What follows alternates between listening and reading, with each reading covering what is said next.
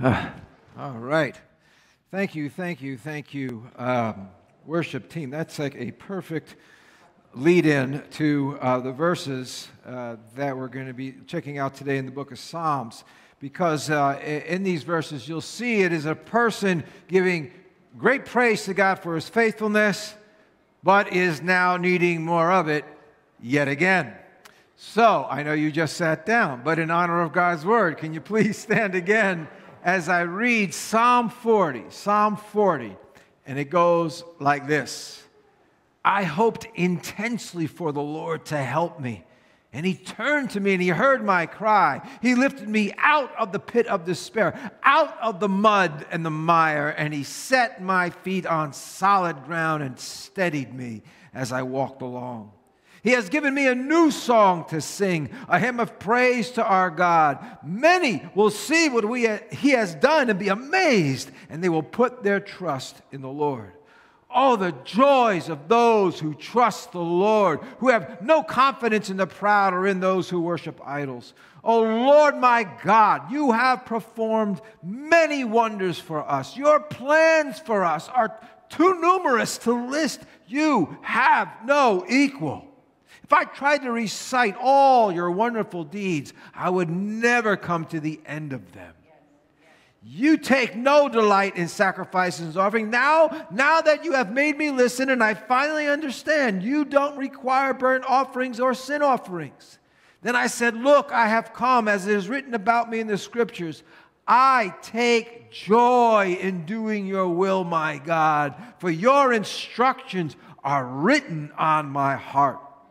I have told all your people about your justice. I have not been afraid to speak out, as you, O Lord, well know. I have not kept the good news of your justice hidden in my heart. I have talked about your faithfulness and saving power. I have told everyone in the great assembly of your unfailing love and faithfulness.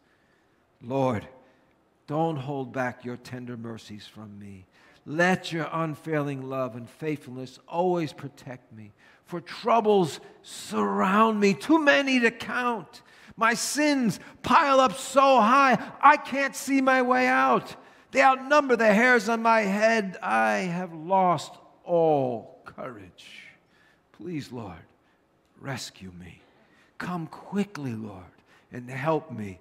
May those who try to destroy me be humiliated and put to shame. May those who take delight in my trouble be turned back in disgrace. Let them be horrified by their shame, for they said, aha, we've got him now. But may all who search for you be filled with joy and gladness in you. May those who love your salvation repeatedly shout, the Lord is great. As for me, since I am poor and needy, let the Lord keep me in his thoughts. You are my helper and my Savior. Oh my God, do not delay. This is the word of the Lord. Thanks be to God. Yeah, amen. Now you can be seated. All right. I like to hear the amens reading the word there. Amen, yeah. Well, recently I was in New Jersey for a few weeks. And I got together with two of my best friends that I grew up back in the day. And it was the first time the three of us sat in the same room in 40 years. Over the years, we talked to each other, individually on the phone or Zoom or whatever it was. But it was the first time in 4 decades we were hanging out together again. And, we got together over reasons of great joy, such as my friend's daughter had gotten married. But we also got together over reasons of great sorrow because my brother was dying of cancer. And I flew out there to make sure that in his last weeks, he was well taken care of, and he was. And as you can imagine, when, you're best friends for that long, when we got together, we took some pretty deep dives into our past. And most of what we shared, we laughed so hard about it, we could barely breathe. You ever have that with your friends? You recall the old days, you could barely talk. But some of it, I gotta be honest with you, included the recollection of some pretty ugly mud, some ugly mire, and really deep pits of despair. Look, I'm gonna be honest with you. Although we never did any jail time or anything like that, we deserved it, and we realized that.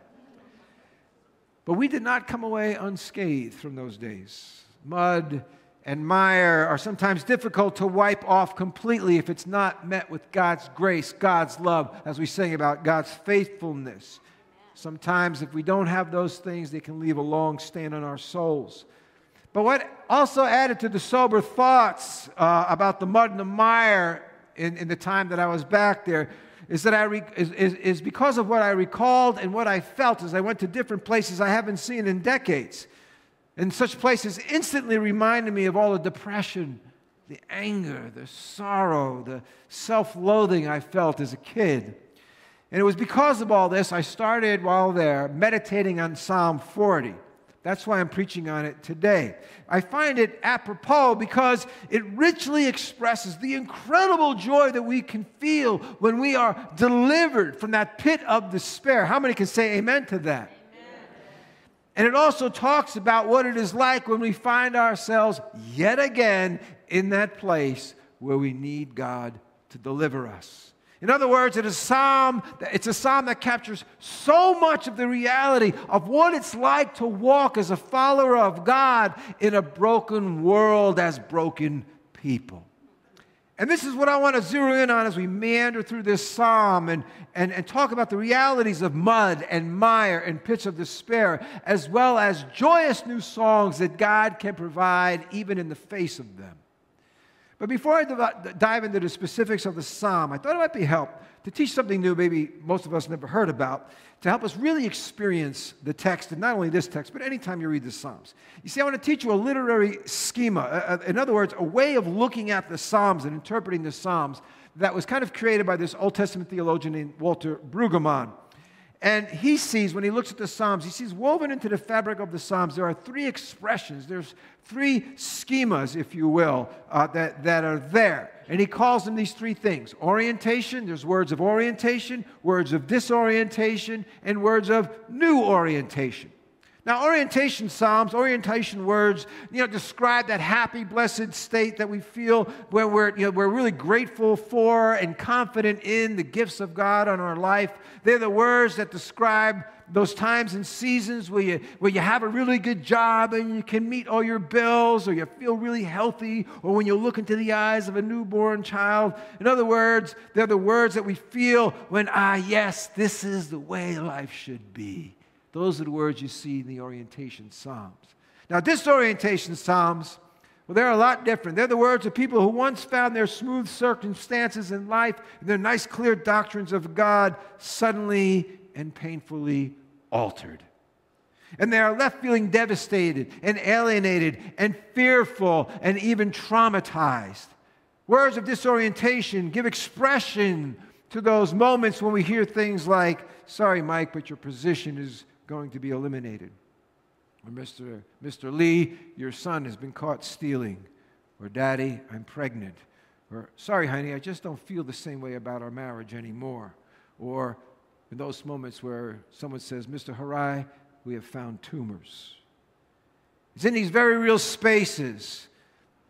These very real spaces. It's not uncommon in those very real spaces that our vision of God is now questioned. Our trust in Him is now challenged. And our nice airtight theology about Him is blown up into pieces.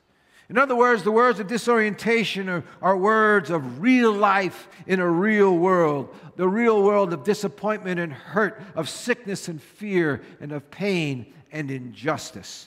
Now, new orientation psalms speak of when joy breaks through the despair. These psalms speak boldly of a new gift from God. They speak of a fresh intrusion that makes all things new, and even when life felt so desolate and despairing. See, things are different now. Our souls, our relationships, our walk with God have been stretched to newer and greater things. And thus, new things can be seen in our lives. New things can be seen in our world. And new things can be understood about our relationship with God. In new orientation, we return to praise, but this time it's a sober praise. It's a mature and deeper praise. And this is why sometimes when you read in those psalms, you see this expression, sing to the Lord a new song. Because we need something different, something more than what we sang before, because we have been brought to such a new place in so many ways. Now, our psalm today is particularly fascinating because the front end of it speaks of new orientation, about God's deliverance. And interestingly, the back end of it speaks of disorientation. Now, verse 2, 1 and 2, it says this, that this guy's waiting for God to act, and it was no ordinary situation. He said this, I hoped intensely. Get a picture what that sounds like. You know? I hoped intensely for the Lord to help me. And he turned to me and he heard my cry. He lifted me up out of the pit of despair, out of the mud and the mire, which is what I felt just about 40 years ago on December 3rd, 1981, when I became a Christian my senior year in college. I literally felt lifted up out of the pit of despair. Now, we don't know the particulars of this guy's journey, but we know it had to be pretty bad because mud and mire and pits of despair are not adjectives you use, because you had a bad day at the office, okay? That's some pretty severe stuff. It describes the experience of deep frustration and deep struggle and profound fear. And it's one of those seasons where when you're in mud, mire, and despair, where no one has any hope in anything else. You don't have your hope in your own wit and wisdom to bring about what you need, and nor from your community, or nor from, the religious systems or your religious practices. There's just, at that place where there's nothing left but God to put your hope in. Have you ever been to that place of waiting with intense hope? Intense hope in God because all other hopes were exhausted. Pastors can't help you. Family and friends can't help you. Physicians and therapists can't help you. It's such a vulnerable place to be, and it can really shake your faith to the core. Sometimes the mire, the mud, the pit, and despair can come so suddenly into someone's life. Many years ago, out of nowhere, I felt a lump where there should have not been one, and it was excruciating pain. And for the 10 months that followed, I saw and was misdiagnosed by 7 different doctors. One doctor even told me my pain is in my head. The pain was so intense that I quit my job as a pastor. And all those months, I kept praying for God to heal me. But when the days turned into weeks and the weeks turned into months, my prayers turned from simply desperate to frustrated and outright anger towards God. As Proverbs 13, verse 12 puts it, hope deferred makes the heart sick, but a longing fulfilled is a tree of life. Does anyone know what it's like to live with a sick heart because your hope was deferred? How many of us have been in, or maybe are currently in, that place of feeling like this relationship, this marriage, this anxiety, this dead career, this deep sense of fear and loneliness, all feels like being stuck in the mud and at the bottom of the pit of despair? Let's be honest, sometimes despair and mud and mire are of our own making, which of course makes it a lot difficult for others to look at us with sympathy, compassion, or grace. And this is why I like the last part of verse 1. He says this when he says, he, meaning God, God turned to me. Now, don't forget, he's in mud, mire, and mud. He turned to me and he heard my cry. Now, unfortunately, the English here misses the physicality that's really expressed in the Hebrew of the Old Testament. Because you could be translated this. He says, he bent down and turned his ear to me. It's a great expression that's a picture of someone's attention now is fully focused on you, who is riveted on you. That's the way God is towards us, even in the muck, even in the mire, even in the pit. Have you known or ever felt God's riveted attention on your life, particularly as you struggle? Or has your shame or your guilt created the lie that God has turned away from you? Well, whatever happened next in this guy's life, it set him up on a whole new place. He not only found through God his footing again and the end of his despair, but the writer says he was also given a new song. Verse 3 says, he, meaning God, has given me a new song to sing, a hymn of praise to our God. Many will see what he has done, and they're going to be amazed. When the soul is in that place, that season of new songs, it can imagine new things. It can see new things. It can live out new possibilities. You know, given my sinful past, entering the ministry was an impossibility, to say the least. But when God gives a new song to someone, when He gives a new life to someone, so much of the impossible becomes possible. Do you believe that this morning?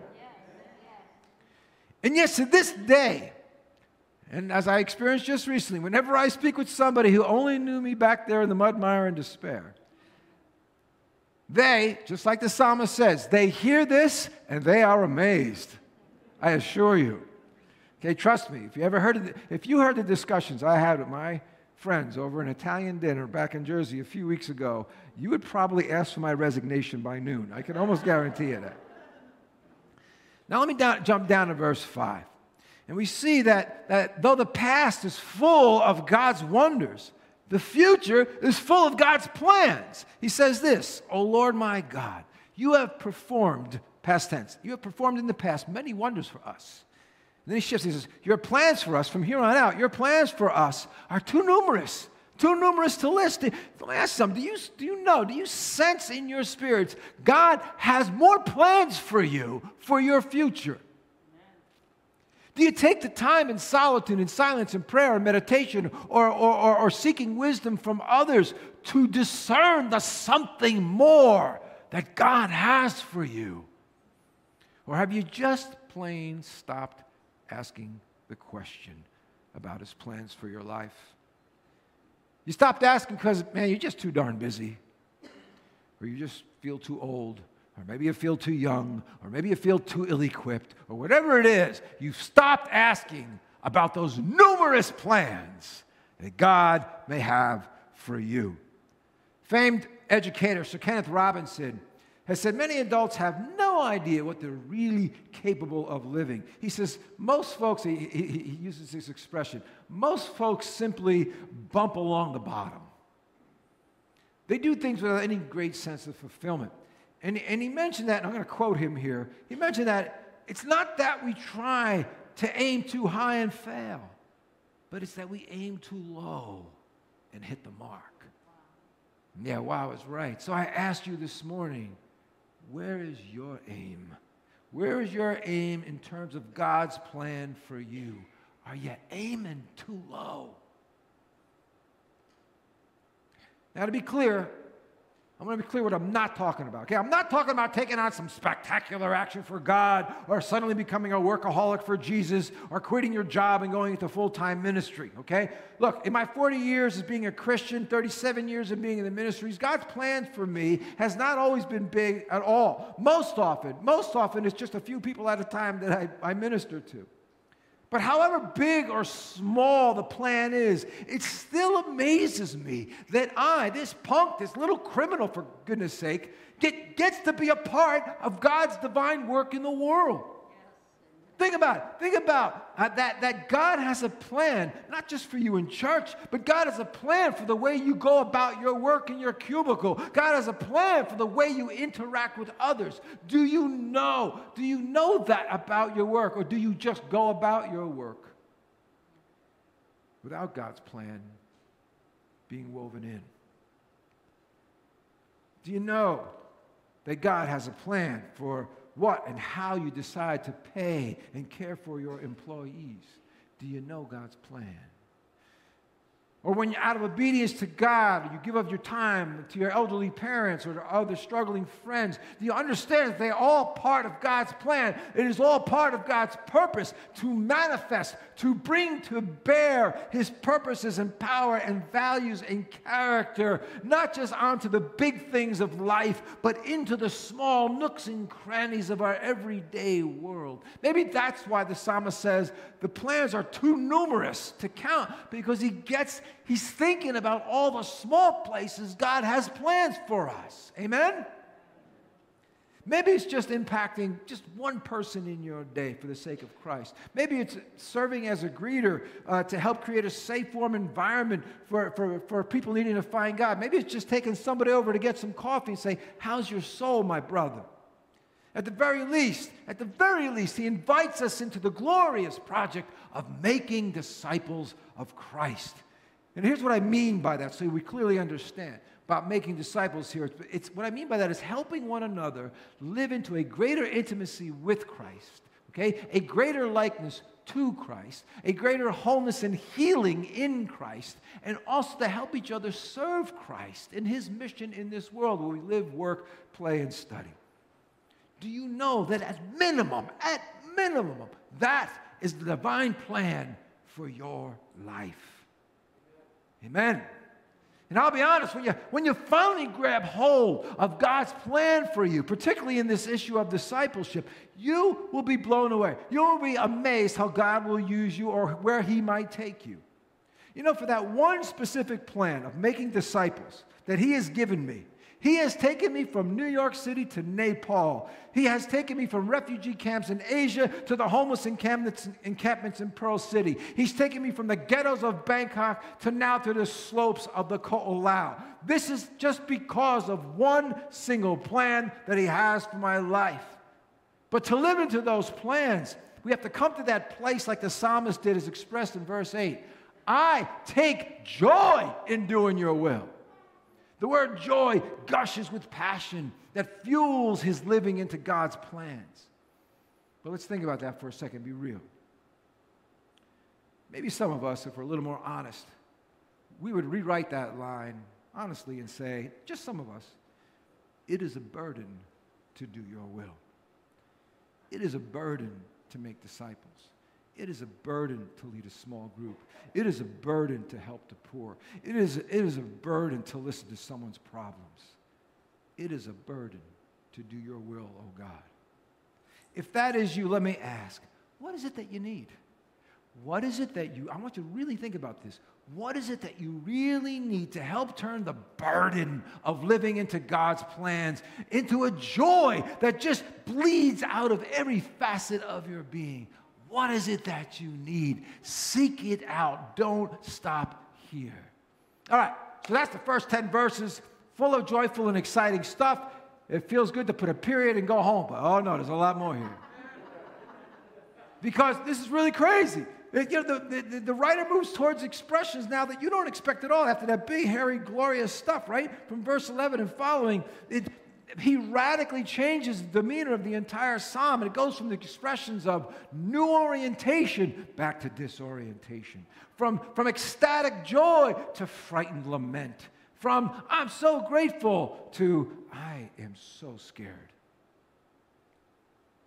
Let me reread some of it to refresh your memory, starting in verse 11. Lord, don't hold back your tender mercies from me. Let your unfailing love and faithfulness always protect me. Why? Because troubles surround me, too many to count. My sins pile up so high, I can't see my way out. They outnumber the hairs of my head. I've lost all courage. Please, Lord, rescue me. Come quickly, Lord, and help me. As for me, since I'm poor and needy, let the Lord keep me in his thoughts. Lord, you are my helper and my Savior.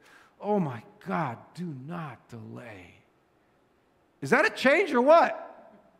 This movement from joyful exuberance in life to cries of fear and pain is kind of an odd sequence. You think you'd start out with the bad stuff and you end up with the really praise stuff, right? But he does just the opposite. I'm thinking, why does he do that?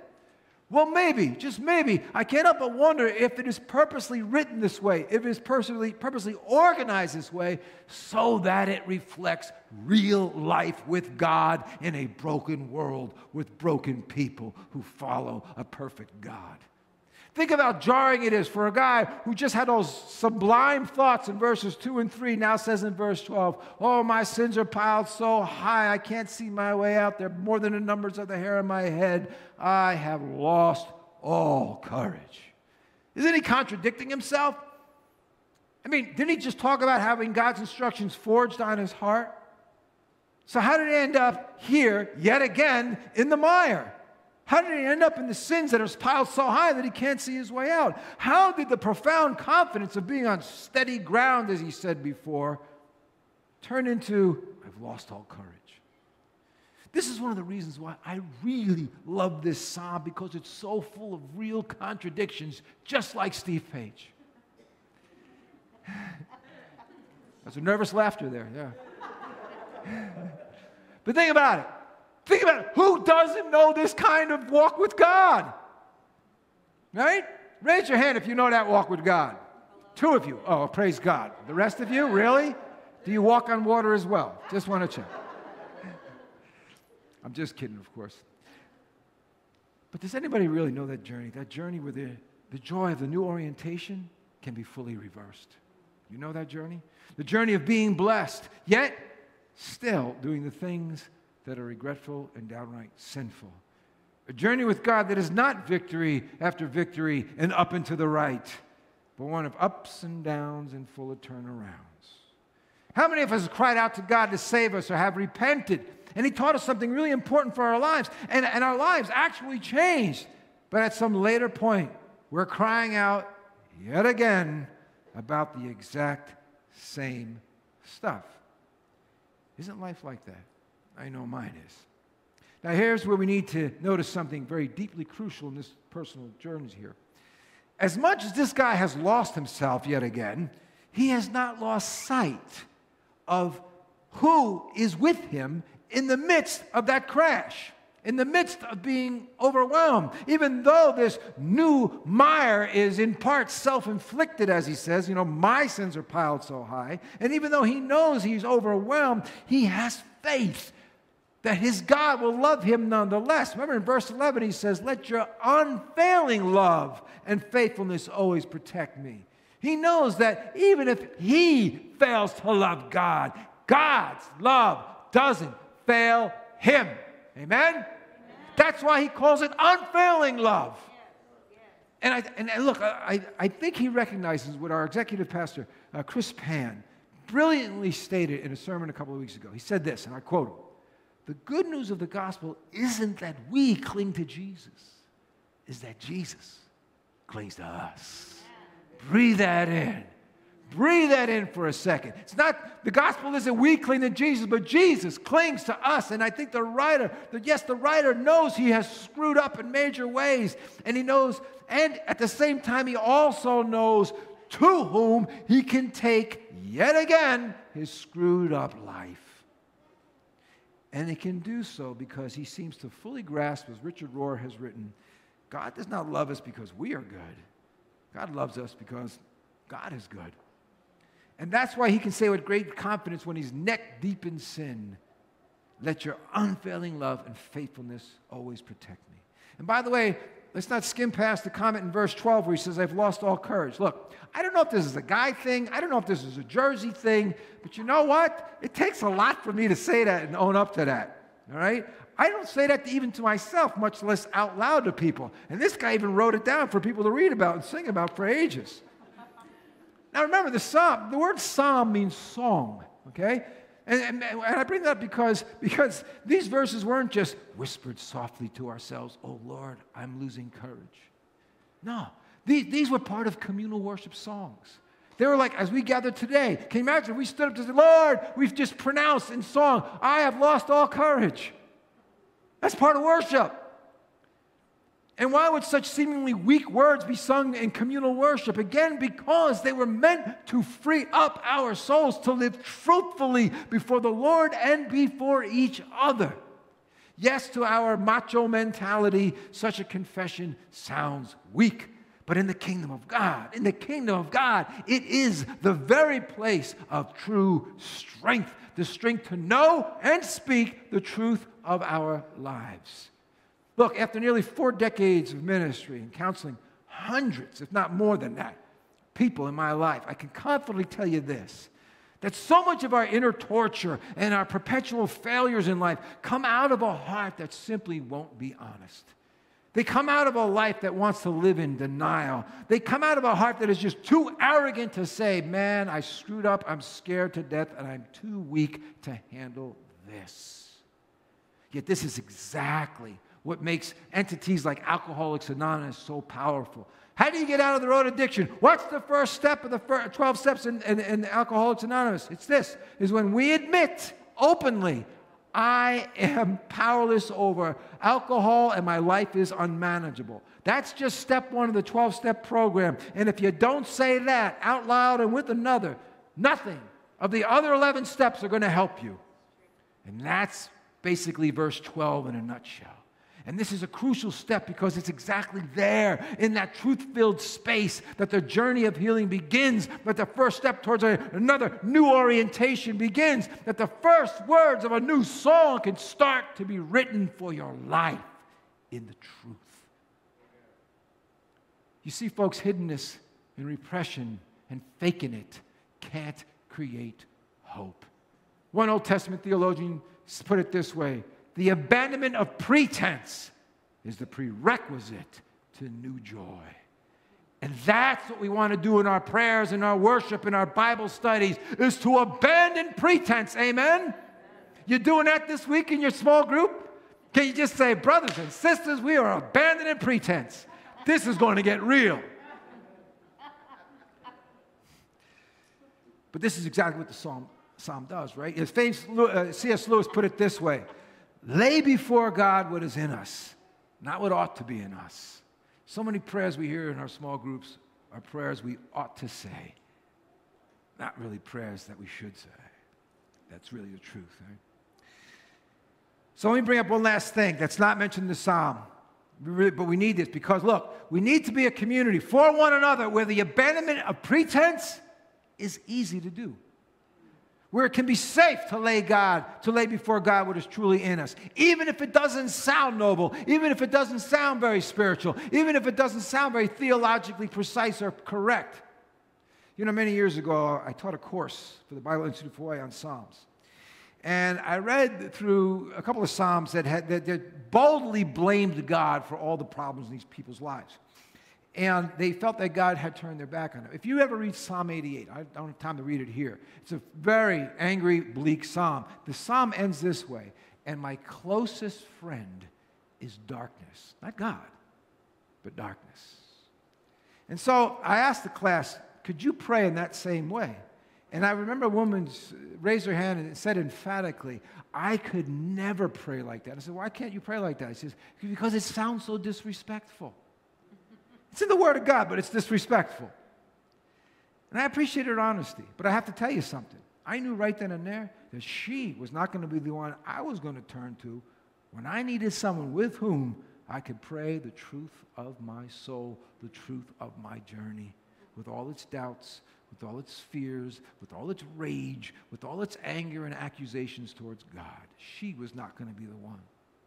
My point is, sometimes to follow God as the mire deepens or as the desolate landscape expands before us may require us to be very candid in our speech towards God, to pray out our fears, to announce our disappointments with Him, to shout our needs, and to own our own lack of courage. Folks, look, real life with a real God demands nothing less than real speech. To do anything less than that is going to shrink your soul. Straight up. Sometimes our Christian spirituality is a bit too positive for me. We censor out the voices of desperation and darkness and disorientation. And instead, we like to go from strength to strength and victory. There's a lot of victory in the Lord. Don't get me wrong. But it's not always so. And the way, when we go to, just want to stay positive, this way of praying not only ignores the Psalms, but it's, quite frankly, an outright lie in terms of our real life experience. So my question is, are we the type of people who are very comfortable hearing such honest confessions from another soul? Can we hold the guilt and the shame and the rage and the self-loathing of someone else in our hearts with grace and truth and compassion and love? What happens to our community, our prayer life, our journeys of disorientation if we can't do that for each other? Look, in reality, difficult and devastating things happen. Layoffs happen. Harm happens. Sickness happens. Okay? Fear happens. And to pray as if the world is so wonderful in the midst of all that personal or communal disaster, it's just ludicrous, if not downright hurtful.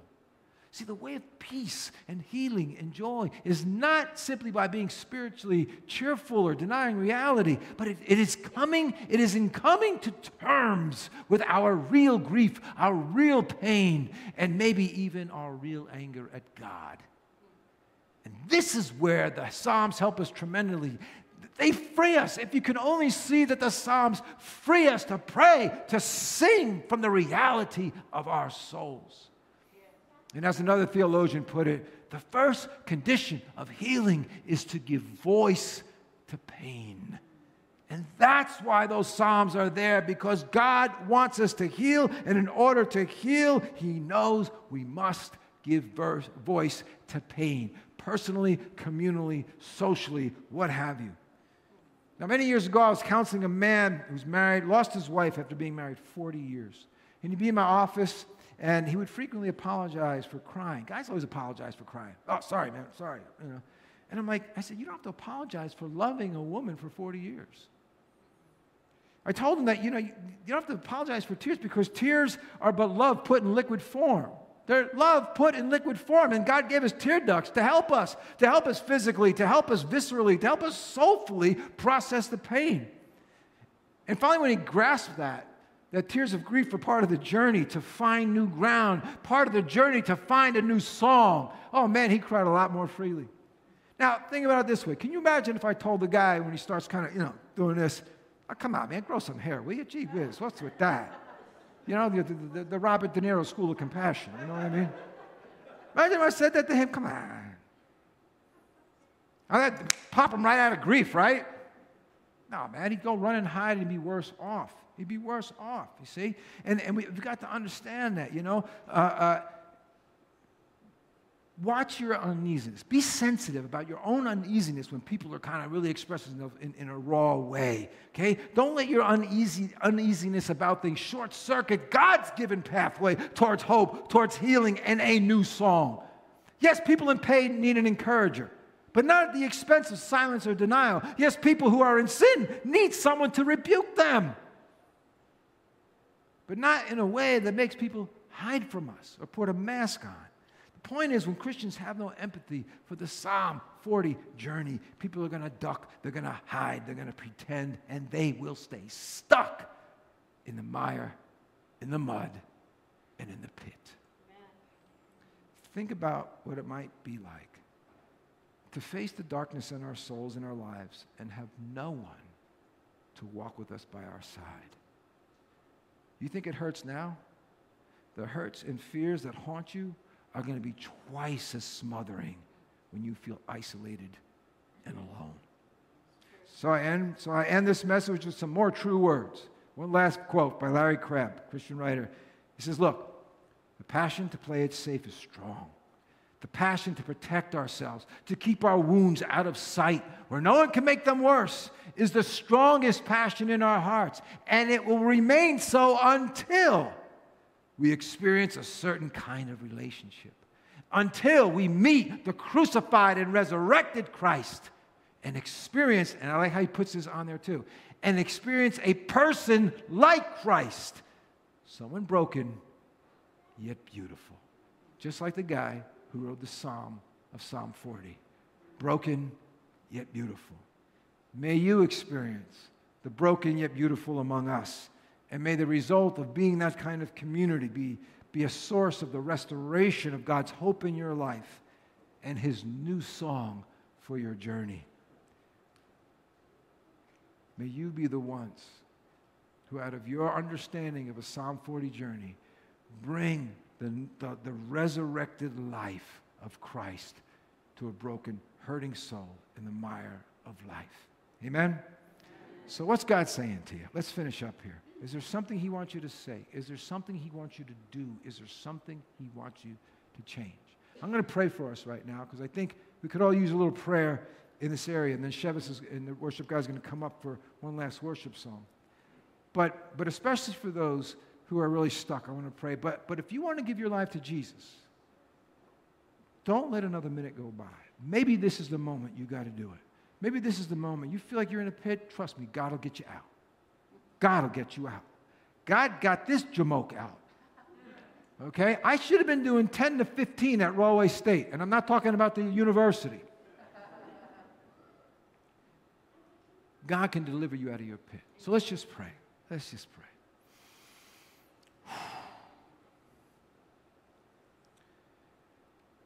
Lord, some of us here are feeling the mud, we're feeling the mire, we're feeling the pit.